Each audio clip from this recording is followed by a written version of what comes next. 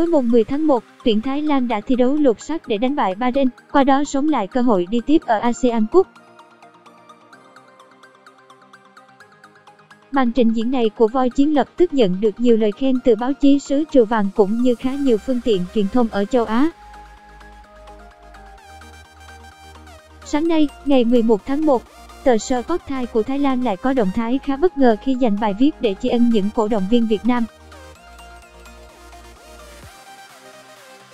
Theo tờ báo này, thầy trò huấn luyện viên Sirisak Yodyardthai cần phải gửi lời cảm ơn khi đã nhận được rất nhiều sự ủng hộ và cổ vũ từ các cổ động viên ở dải đất hình chữ S.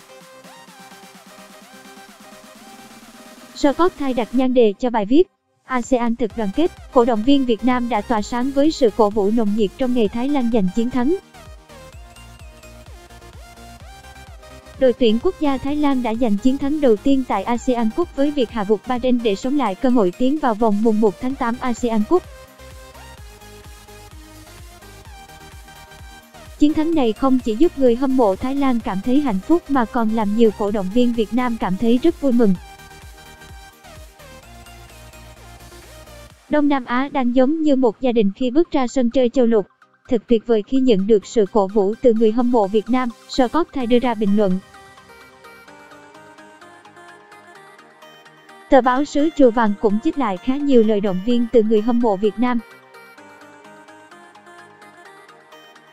Bạn Nguyễn Phương Nam cổ vũ: với tình yêu đến từ Việt Nam, chúng tôi xin gửi lời chúc mừng tới điện thoại Thái Lan. Cổ động viên Đức Trường khen ngợi: đội tuyển quốc gia Thái Lan xứng đáng giành chiến thắng.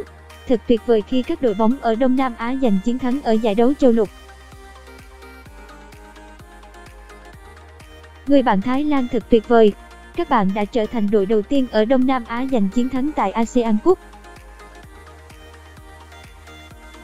Hy vọng Philippines và Việt Nam sẽ tiếp nối Thái Lan để giành kết quả tương tự. Lời động viên từ cổ động viên Nguyễn Luận được tờ báo Thái Lan trích lại. Sau màn trình diễn quả cảm, đại diện Đông Nam Á bước vào trận chiến sinh tử. Chúng tôi đã cổ vũ và chờ đợi các bạn giành chiến thắng và các bạn đã làm được điều đó. Thật tuyệt vời. Các bạn làm những người dân Đông Nam Á có thể tự hào. Hy vọng Việt Nam và Philippines cũng sẽ giành chiến thắng giống như điều mà Thái Lan đã làm được. Một bình luận của cổ động viên Cao Thiện.